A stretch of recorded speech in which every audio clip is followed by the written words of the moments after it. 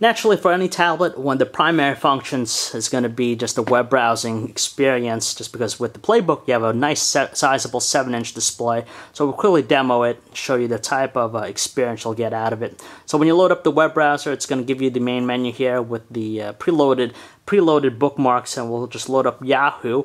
Now we're connected to a T-Mobile 4G mobile hotspot, so it might not be as fast as a regular cable line at home, but it still does a good job as far as loading up complex websites here, and has a lot of support for different stuff like Flash. You have also JavaScript and HTML5, so it gives you a really nice, rich web browsing experience. You could double tap to zoom into a specific area. You could tell kinetic scrolling is pretty nice, responsive for the most part here. You also have multi-touch gesture support, so you can zoom in, zoom out to a specific area. And let's just quickly load up our website here and just show you how that looks.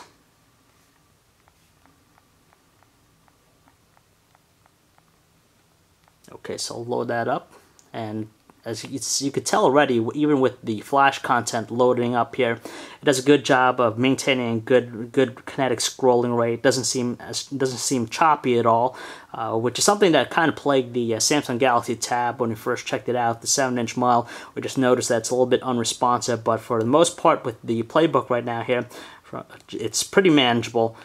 Kinetic scrolling is pretty smooth, and we'll just wait for it to load up our site here. You have the content on top, and you have also more Flash right here on the right hand side, and does a good job as far as doing that here. So we'll quickly open up a new page here. You could do a long press, and you have different functions. You cancel, copy the link, save link. We'll open up in a new tab.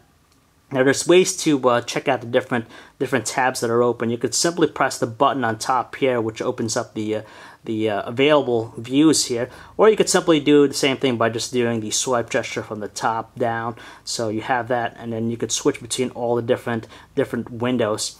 Now as you can tell here, it's loading up the review, and it renders stuff on the fly, and we'll just show you how the 360 view here works. So click that, and it's going to load it up.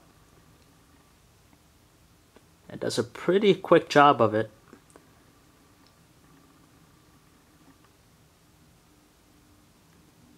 Now the other thing worth noting is that you're not going to be able to navigate on the page if you try to move around where the Flash content is stored, but if you move aside from it, you'll still be able to pan left and right, up or down with it. You can double tap to interact with the Flash content fully, and as you can see here, it's pretty nice. Same experience that you could find on a desktop. Now you could exit out of full screen mode by just simply doing a swipe gesture from the top, and you have that here. So we'll just show you the last one here, which is just the video, an embedded video, show you how it looks when you're playing it here.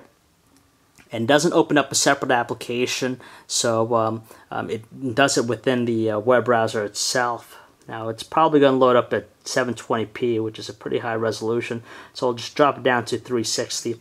You can tell it's loading up right now. It's pretty quick, and you can still interact with the page here, not a problem at all. And the other neat thing is that you'll be able to still navigate between different applications, so you have multitasking elements with it. So if you want to check out more about the web browsing functionality with the BlackBerry PlayBook, you can check out our website, PhoneArena.com.